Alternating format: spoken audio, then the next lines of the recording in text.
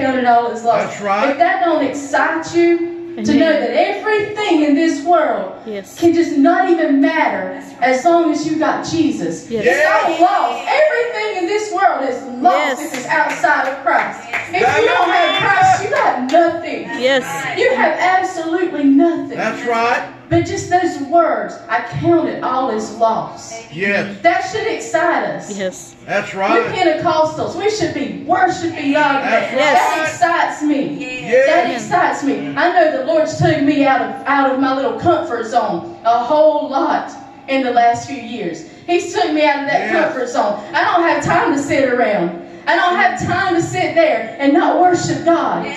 Because that is what is the most important thing in our lives. Is if somebody said today not going to church.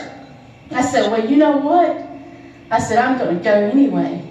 Because this is where I get my strength. It's the house of God. I've heard people say, you don't have to go to church to be saved. Oh, yes, you do.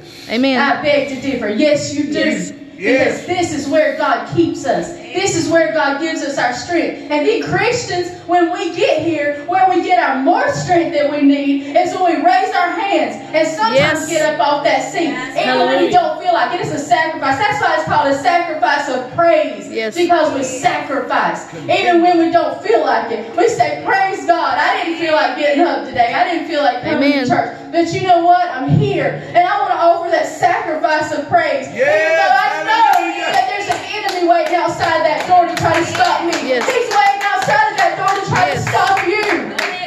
But if we come in the house of God, the devil can't do anything with the Holy Ghost. And he tries to make me afraid to say that because of the things I've faced in the past. He tries to make me afraid to say he can't do anything with the Holy Ghost, but he can't. The power of the Holy Ghost is it's just, there's no comparison. In this world to what the Holy Ghost can do. The devil cannot match the power of the Holy Ghost. If you've got a problem